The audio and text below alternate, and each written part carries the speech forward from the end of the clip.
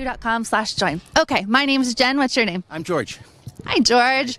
What brought you out today? What'd you think? It was great. There's nothing like kind of having a stressful day and then going to a Bernie Sanders rally and just feeling good again, being around just great people.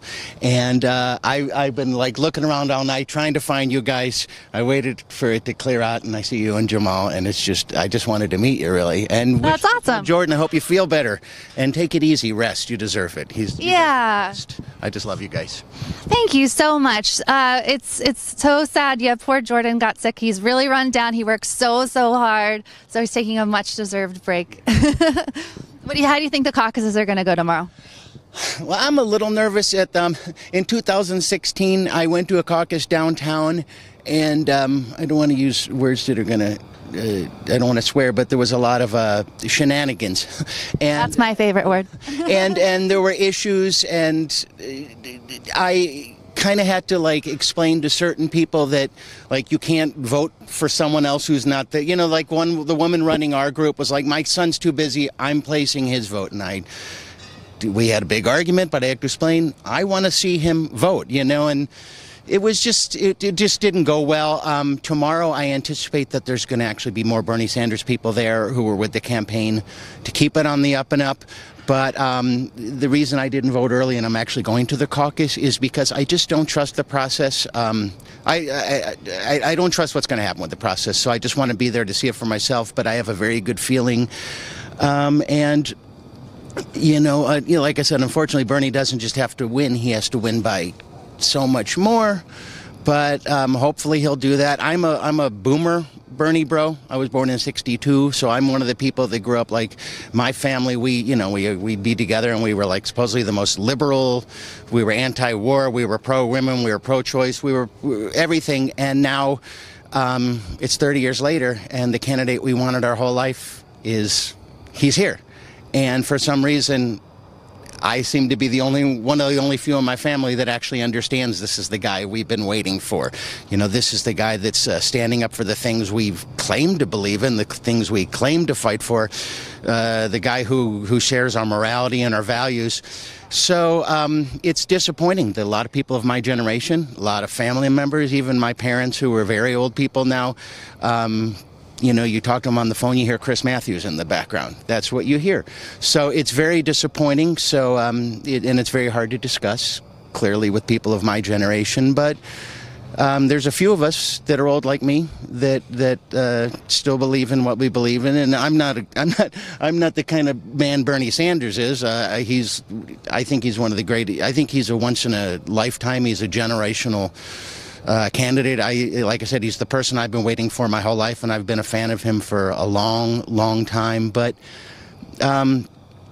it's nice to know that at 57 years old, and I'm also disabled, and I have health issues, and my rent, I finally joined Status Coup a couple weeks ago because my rent has gone up $250 in the last 2 years. I was finally able to move and find a place to live that I can afford, and now I can, do things like this.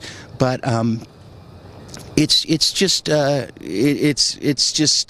nice to know that at this point in my life, and living in a city where they're, you talk about South Bend, they're doing it to downtown Las Vegas now. The same thing. They're criminalizing homelessness.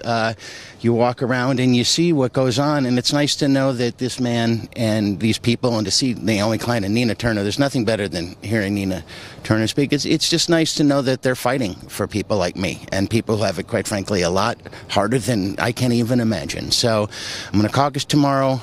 I'm going to hope for the best. I'm not religious, but I might pray.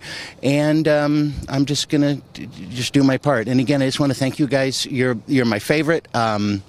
Like I heard the other gentleman mentioning Mike Figueredo and everyone else in the independent media out there, but you guys are my favorite. I just got a new phone. It took me a few days to figure out how to get the notifications. So I was missing your live streams, and I catch them at the end of the day. But there's nothing like after a long day, maybe I'm busy, I don't see the live stream, just to replay the Status Coup live stream, like walking around town, or I play a little online poker.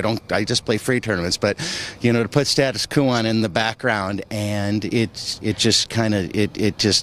makes me feel like I go from a bad day to feeling better, to having hope, and also realize there's young people like you guys who I just love, who are doing this and giving it your all. And I know you don't sleep, and I know you probably don't eat well, and I know you have family. I don't know if Jamal has children, but I know Marcus, who I've met in town, who's a great guy, and I know everything you guys do. And also, it was great to join to hear Anat in the background hooting and hollering. Yay! And not scream, even though we can't hear you. You were on when I joined too, so I got to hear you say my name too, and it made my day. So that's it. I just love you guys. You're the best. You're bringing tears to my eyes. It's honestly, that means so much. Well, you know what, and I'm only a $5 member because my economic situation is tough, but and eventually it'll be more, mind you. But like I said, when Jordan had left the Young Turks, and I went through a period of like, is this the end of Jordan? Am I never going to see Jordan? I remember, I don't always say this, but I remember Cenk Uygur saying after the Donna Brazil thing, give me 100 Jordan Sheritons. They have 0 now. And now Status Coup has a Jen and a Jamal and a Marcus. So you guys are making that 100 Jordan Sheritons come true. And I just think you're the best.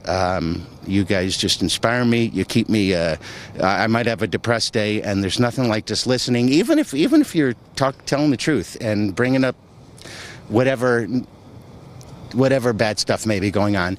It really turns me around. And you guys are great. You guys are the best. I love you. Stay here. Let's call Jordan. Because I know he's really loving what you're saying right now, and it's so meaningful.